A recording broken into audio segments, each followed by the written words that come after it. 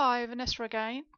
I have opened my project sketchbook, and as you can see, I've actually got an applique design in there, and it's called Blue Whale.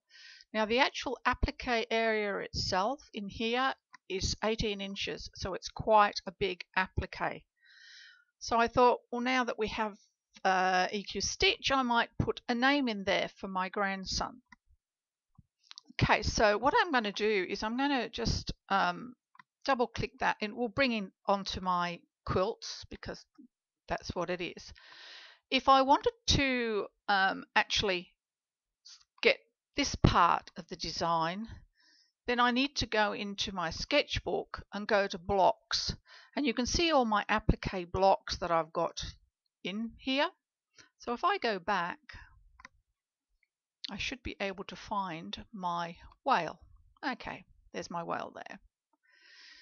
So if I click on that, then my block opens, and that's the whale that I pieced ready for my applique. Then I added color. So that's the actual whale that I want to use, and I want to add Ryan, which is my grandson's name, in here. So what I'm going to do is to go into work on stitching. Now I've actually changed my hoop area to my large brother hoop, which is actually 300 by 200, and I just did that by going to my stitching and drawing board hoop options, and I've got my brother and I've got the 200 and by 300 millimeter hoop selected in there, so I'm just going to click OK. So that's actually the Ryan that I typed in, but I'm going to show you how I did that. So I'm just going to delete that, and I'm going to select the text button over here on the left hand side, and then I want to select from up here the font that I want to use. So I'll just leave the Cairo one pick that I had before. I also wanted to change the size of it to make it a bit bigger because, as I said, that applique area is quite large.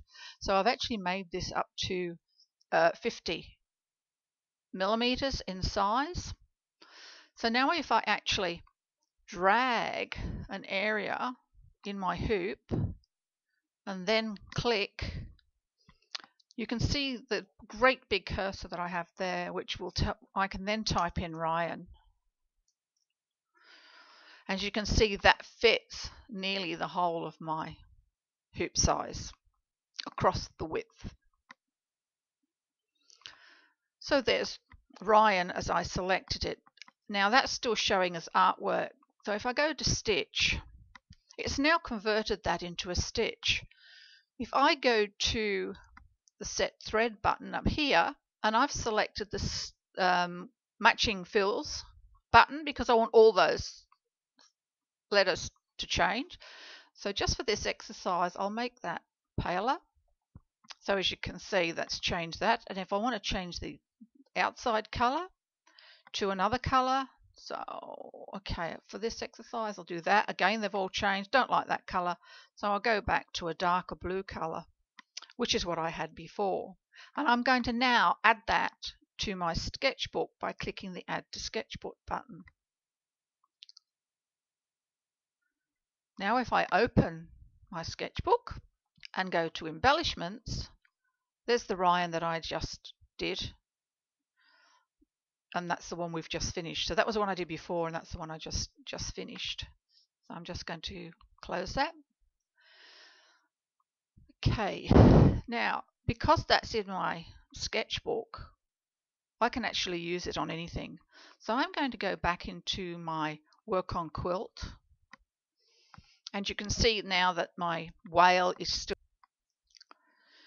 Okay, I'm back. Worked out what I'm supposed to do now. I needed to set my embellishment, which is this button here. Now Ryan is available. Sorry about that. Okay, so as you can see that I've picked Ryan. Now when I come over into the middle where I want to set it, I've got this thing that says, can't do that. But I can. By holding down the Shift key, I can then add Ryan's name.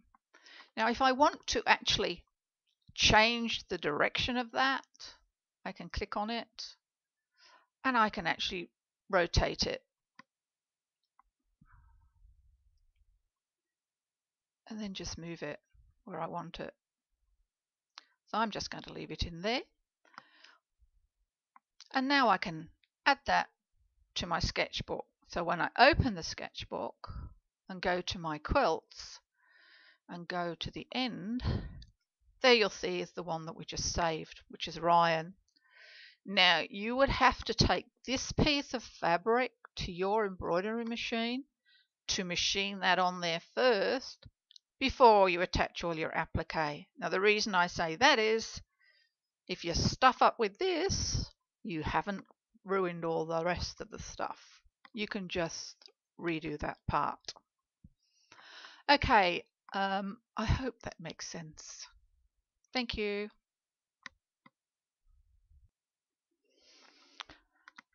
Back again. After I went to my embroidery machine and had a look at this design, I noticed that the A and the N were really close together. So I decided that needed changing.